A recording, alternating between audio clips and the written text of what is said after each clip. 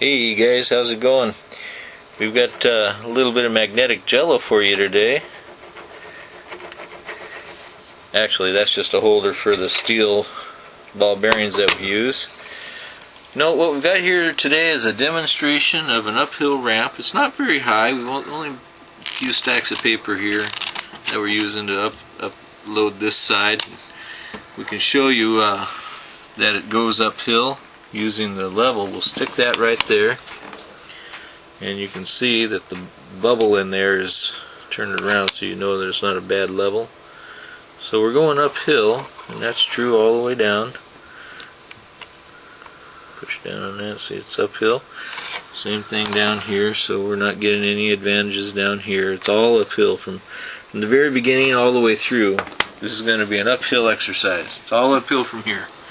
So we're going to get all the sand off of these ceramic discs. You guys probably play around with these ceramic disc magnets. You know that they chip off and then little pieces stick on there, and they get on the rail and they get on your rollers, and then things don't want to roll very well. So here we've got magnets, rectangular magnets, and a little extra one on top just to add a little bit of strength to it.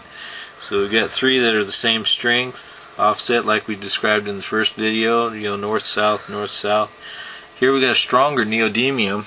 I'm not sure what the N rating of any of these is. I don't have a Gauss meter, so I'm just kind of guessing. So I've got an extra stronger one here than there, and then I've got two more on here to add a little more strength to that.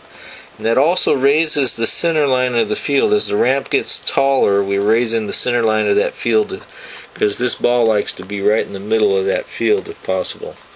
A little bit of field shaping here just to compensate for the lack of what we've got on this end. Helps bring that on up into the field right here. And this is the gun that we're going to be using to demonstrate this force. You've probably seen these Gaussian guns elsewhere, but the whole purpose here is to show that with no input on this side, we're going to get some work done out here even uphill. So we're going to use this little piece of tin foil to show how what little bit of force it takes to push this down into the field right there. You like that, don't you? Our little wave shaper moved out of the way a bit. We'll try that one again. So that's just a quick demonstration. It will get there. We just gotta use the foil to demonstrate that.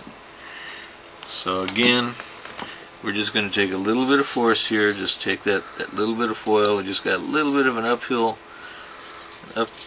climb here. Come on, foil, do your job. There you go. And there we go. So you can see how hard it was for me to struggle trying to get that ball just to move into the field down here. There's no way I was putting as much effort into this with the foil that we're not gaining on the other end. And that's the whole point here, is that we're using a little bit of input and we're getting a lot of output at the other end. That restriction you see when the ball doesn't quite make it to the end is because of the sand and grit that's getting on this here.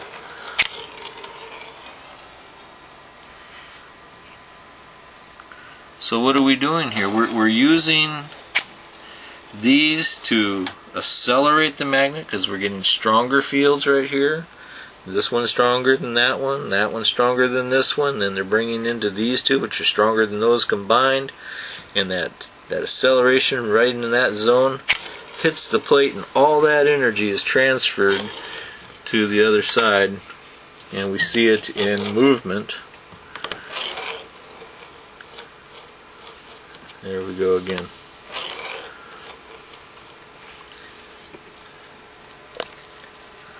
We love that sand, don't you?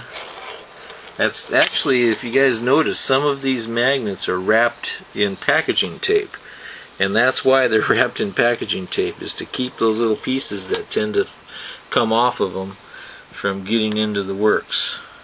So I've got a couple of them here that aren't wrapped. These on top are not wrapped. We've got some other, and the pieces seem to be getting stuck. They love to stick to these metal balls. And then they put nicks in my rail, and you can hear the nicks as you go up and down these rails.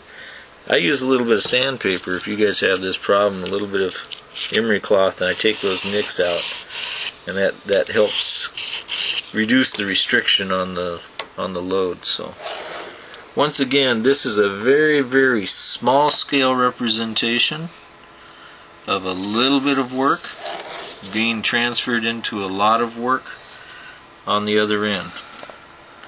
And it's all a matter of how these fields are shaped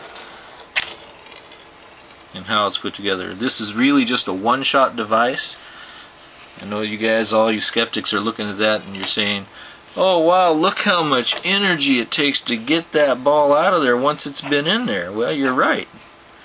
There's probably about 5 times more energy to get this out of here than we're getting transferred to that one over there. So this is a one-shot device. There's some applications out there where you may need to take a little bit of input one time and get it to transfer to get some work done. And that's what it's for. Cheers.